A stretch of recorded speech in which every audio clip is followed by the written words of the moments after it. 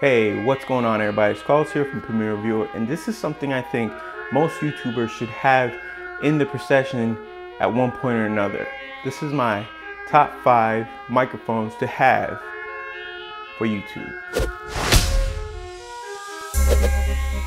So we're gonna get right into this.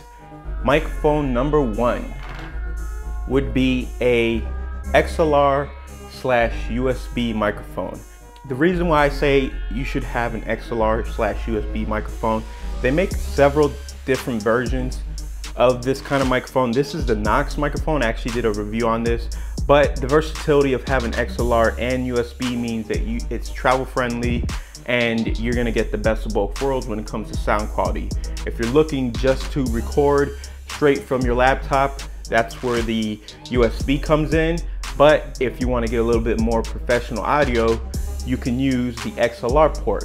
And one of the ways you can use the XLR port is with another recorder/microphone that I just picked up, but something most people should consider having. So one of the benefits of having a microphone/recorder like this is that not only do you have the capability of having a lav on you at all times with this portable recorder, but you also have the capability of connecting XLR to it, and that's where that microphone comes in. So this is my second recommendation for anyone looking to up their audio quality, especially on the go.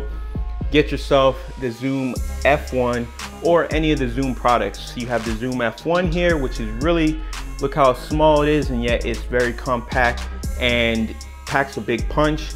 But you can do the Zoom H4n, Zoom H4n Pro, Zoom H5. I recommend this one because of the portability and the functionality that this thing has. So as long as you don't need phantom power with the microphone, and a microphone like this does not need phantom power, you could just plug and play with this bad boy. And this is also a interface, so think about that. So you have this guy and the microphone I just showed you, 2 bangers. You're getting more than a couple microphones in just those 2 microphones themselves. So the next one will be this little guy right here. So the benefit of having this guy right here is that it runs anywhere between $35 to $50, and it's an amazing quality microphone. It's small, compact, so if you need to have it on a mirrorless camera or even your DSLR, the sound quality is great. And the great thing is it doesn't need batteries. It's just plug and play into your camera and you're good to go. This is pretty much the best vlogging setup you can have. A small, compact microphone that gives you the best of both worlds. Now they come in various variations. You have, this is a Comica and this is the Rode VideoMicro, which is a staple in vlogging community. So the functionality between the two are pretty much identical. In fact, this one runs a little bit hotter as far as your input, so you actually get a better signal with this. It's not downplaying the signal that comes out of this, but this, if you have a noisy preamp on your camera, this probably would benefit you a little bit more. The next microphone I think you should have is a wireless lav kit. But this lav mic, I've shot pretty much all my videos since I got the lav system, and it's been phenomenal.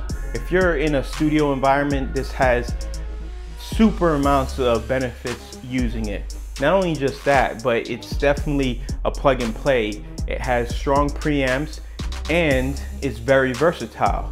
Again, if you have this system, you're able to capture audio without having to do any syncing in post-processing, which is one of the reasons why I tend to just use this, because it takes out some of the work that having to sync up audio does.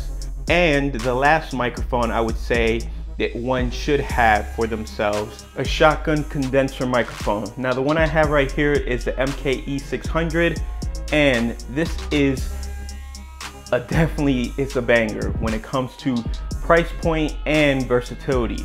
So anyone knows that lavs are great for this one-man band aspect of it, but if you even want to increase the bass in your voice, something like a shotgun mic elevated off camera just above where you can't see it, you can definitely get some really crispy sound, because especially if you're in a very echoey room, like I have right here, I have vaulted ceilings.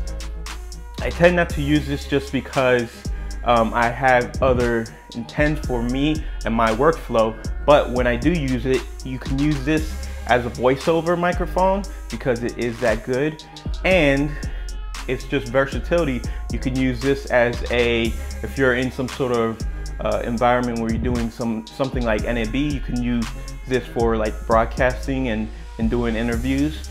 It makes a huge difference on your versatility and being able to go, like if you have a recorder like this where it doesn't produce phantom power, you can still use this microphone with it. So this thing right here with this adapter makes this a deadly combination. Guys, I can't stress enough, these microphones are something you should really consider having in your bag, in your travel bag, in your studio. Think about these things. This microphone itself, great for voiceover and does an amazing job when it comes to this versatility because of the XLR and USB. It's simply that good. Again, links to all these microphones, and if you have any questions about some of these microphones, just leave a comment down below. I'll do my best to answer anything and everything you guys throw at me. Guys, thank you for tuning in. As always, drop me a like on this video, and if you haven't already, make sure you subscribe to the channel for more videos like this.